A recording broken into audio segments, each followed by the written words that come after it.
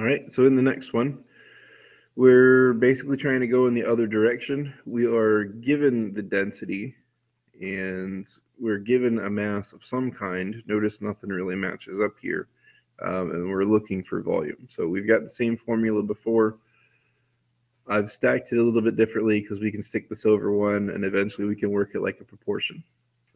First, though, we probably want to go ahead and make the units all line up. So remember that for free, we can swap out cubic centimeters and milliliters. So we can just rewrite these units as grams per cubic centimeter.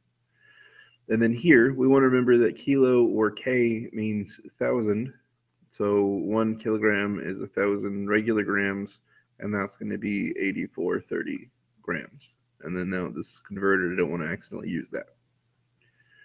And that's perfect, actually. And we can use this format to our advantage. So where the density was 3.61 grams per cubic centimeter, I can take the one from the bottom and make a horizontal bar and stack them this way.